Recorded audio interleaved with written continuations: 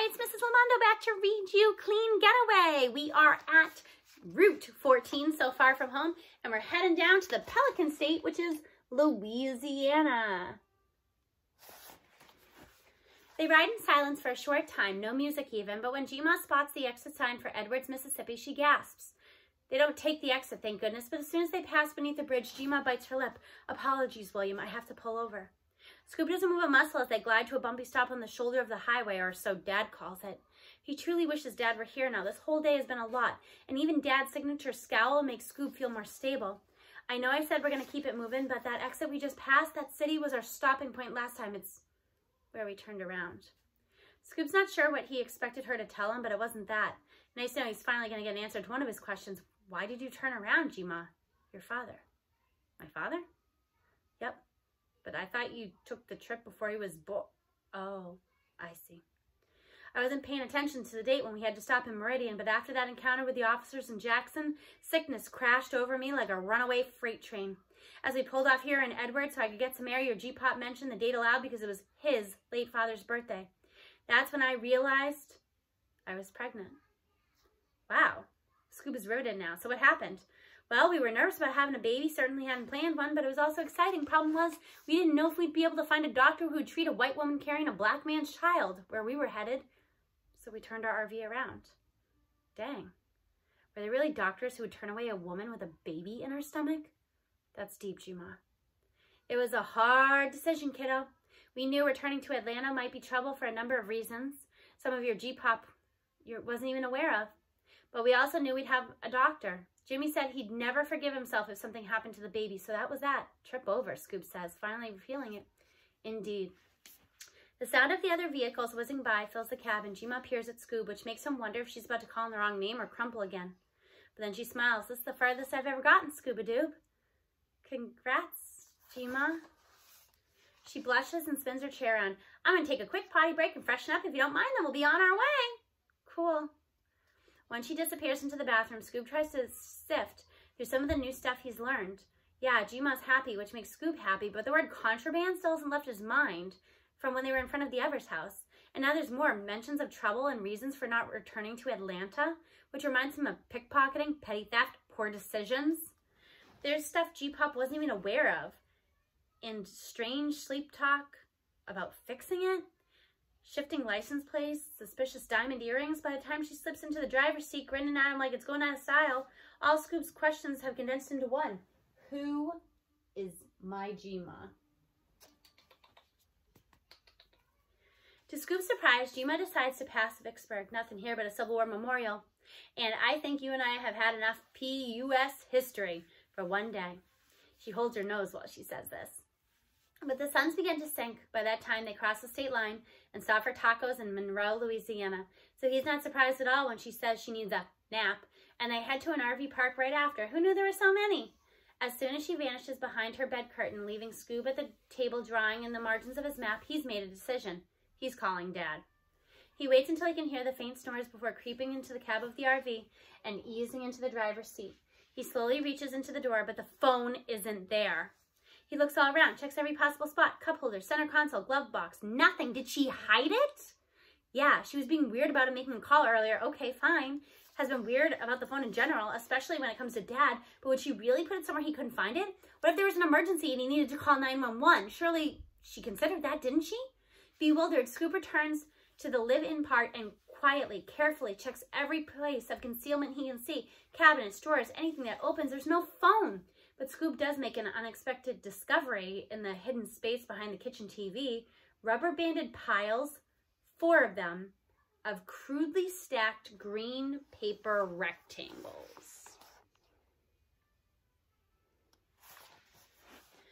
Money. He pulls his hand back like something's bitten him and shoves the TV back into place.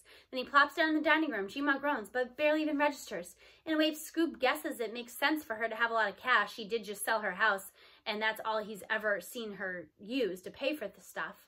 But then the word pops into his head again. Contraband.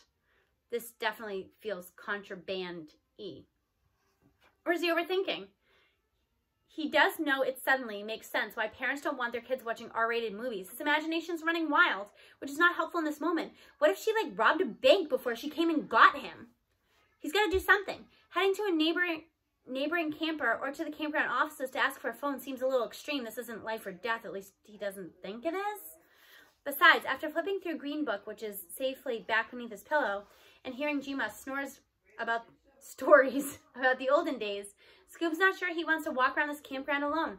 Yes, there were 5 whole safe places listed in Monroe, Louisiana, but still, everyone he's seen this campground so far has looked like Jima, and there's no forgetting the way these people were glaring at him in Alabama just a few days ago. He sighs and lets his head drop back, which is when his eyes fall on Jima's treasure chest beside the kitchen sink. Normally he wouldn't snoop around her stuff, but maybe she slipped the phone in there when he wasn't looking.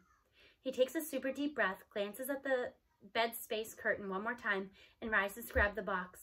Decides to take it up into his bunk and scope it out because at least then he's got his own curtain to hide behind and will have time to stash it if she happens to get up while he's committing what feels like breaking and entering. Once he's sequestered away, he closes his eyes and sends a silent apology in Jima's direction. Then holds his breath and lifts the lid, slowly, carefully, quietly. Scoob removes Jima's most treasured relics piece by piece and lays them out. Things he didn't notice before, a weirdly large silver coin, $50, it says, what the heck was that? A piece of heavy paper the size and shape of a credit card. Upon reading, Scoob discovers his Jima's old driver's license. A stack of business cards rubber banded together, all of which appear to be from jewelry stores. And then there's a thin gold necklace he saw her lay on the table earlier. The charm looks like a miniature skeleton key, like the one Shanice has for the trunk that belonged to her great-grandfather, who was apparently some big-deal baseball player. Then he's looking down into the maroon velvet. The pink diamond earrings aren't there, which is comforting but terrifying. What if his mind is playing tricks on him? Also the opposite of comforting, there's no phone. A burst of fury shoots from Scoob's belly like a geyser to the brain. He hates everything and wants his dumb trip to be over. After shoving all Jima's junk toward the bunk's back wall, there's no way he's putting any of it back now. And lying on his back, Scoob shuts his eyes. One thing's for sure, William Scoob Lamar's never felt so far from home.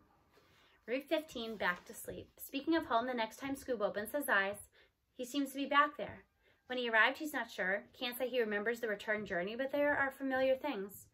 Impeccably neat entryway, empty peach bowl on the table. Dad? Scoob smiles. Dad's reclined in his lazy boy with his hands tucked behind his head and his eyes closed, listening to his favorite Smokey Robinson and Miracles album. This is real music, son. What do you know about that? In front of a crackling fire, humming along like he doesn't have a care in the world, much less a son he hasn't spoken to in days. Nervous, Scoob creeps down the low-lit hallway. Despite Dad's clearly chill demeanor in this moment, Scoob's seen the switch flip before. Cool, calm, collected, to furious in a matter of moments. Dad's never laid a hand on Scoob before, doesn't believe in corporal punishment, as he calls it. I taught him that, Jima once told Scoob. But the ice that rolls off Dad when he's angry, well, Scoob hates how small it makes him feel. He stands right in front of the chair. Hey, Dad. No response. Dad doesn't flinch. Scoob raises his voice. Dad, I'm back. Nothing. Maybe he's asleep? Scoob steps right up to the chair, his heartbeat thundering in his ears like an angry storm. Hey, Dad. Dad hums for a few seconds, moving his head in time to the music. And when he stops, he smiles. Scoob takes a deep breath, then gulps, reaches his hand out to touch Dad's shoulder. Except his hand never connects with anything solid. Holding it up to his face, Scoob realizes with a start he can see right through it. Scoob looks down at his arms and torso and legs and feet, then it's see-through. He's all see-through. Rushing into the hall bathroom, Scoob flips the light on, looks in the mirror. He doesn't have a reflection, like a ghost. Out the door and around the corner into his room, which doesn't look like his room at all. There's a reddish-brown desk, same mahogany as Jima's treasure box, where his bed should be. Book-filled shelves line the walls where he'd normally see his superhero posters. Instead of his personal treasure chest, which is full of action figures, Lego sets, and a collection of obsolete computer parts Dad has given him, there's a fancy-looking high-back chair and ottoman. Scoob rushes to the kitchen to check his personal pantry shelf, the one with his cereals and fruit snacks and s'mores Pop-Tarts Dad wishes Scoob wouldn't eat, but buys anyway. There's nothing but a box of grape nuts, a container of dry quinoa, and a gallon Ziploc bag of who knows. Even the board where Dad scribbles Scoob's daily instructions is gone. Every trace of Scoob seems to have been erased. It's like he never lived there. Dad, he shouts. Dad, please hear me. I'm so sorry, Jimmy, Dad says. His body isn't moving, but his mouth is, but it's not his voice. It's Jima's.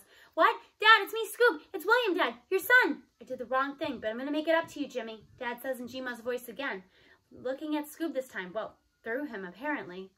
Scoob stumbles back. Dad's eyes are pure white. No irises, no pupils, nothing. We're already past where you and I got before, William and me, Dad continues. You would just love William to pieces, Jimmy. He's the best grandson there is. Reminds me of the best parts of you. Dad rises from the chair with a pillow in hand and walks towards Scoob. Dad, what are you doing? Scoob stumbles backward and falls as Dad advances on him, pillow at the edges, held at the edges with both hands. He leans over and lowers it towards his son's face. Scoob squeezes his eyes shut. I just hope you'll forgive me one day, Jimmy, Dad is saying. I'll never forgive myself, but I hope you'll forgive me. I'm going to make it this time. I'm going to do what we planned. You'll forgive me. Dad! The sound is muffled. Scoob can't breathe. He twists and kicks and flails. And when he finally manages to inhale, his eyelids snap open and there are tears running down into his ears. He bolts upright, desperately thirsty, and wanting to go to Dad, but smacks his head on the low ceiling of the bunk. Ow, he shouts. Jimmy! Comes Jima's voice from the other end of the RV. Jimmy, are you all right? Jimmy! The sound trails off, and soon Scoob is hearing her soft snores again. He breathes in deep and tries to get his heart to slow down. Holds his hands up to his face, and he can tell they're solid even though it's dark. He's going to pull it together. It was just a dream, Scoob. You're fine. Wait, it's dark. Scoob flips to his belly to look out the window. Again, a bajillion and one stars. It was just creeping to dusk when he fell asleep, which means what time is it? He moves to climb down again and check, but something crunches beneath him. One of Jima's road maps. It all comes tumbling back then. Contraband and Jima acting weird and piles of money behind the TV. Jima's missing phone. Scoob swallows hard. He really wishes he had some water. And blinks back a wave of, well, he's not sure exactly. A few things hit him at once. He's trapped at some campground in Monroe, Louisiana, according to the map, without which he would have no idea where the heck he is. With no phone, no idea when he's going home. And he really, really misses Dad, like more than he's ever missed anybody, especially after that horrible dream. Though, what can he do about it? Scoob doesn't have a clue. He sighs and lies back down, imagines the tire swing behind Jima's old house and playing with Shanice on it. Then he drifts back to sleep. Next time we get together, we will be reading Route 16, which is titled To Mexico. So we will find out if Mexico is where Jima and Scoob are headed. I'll see you then.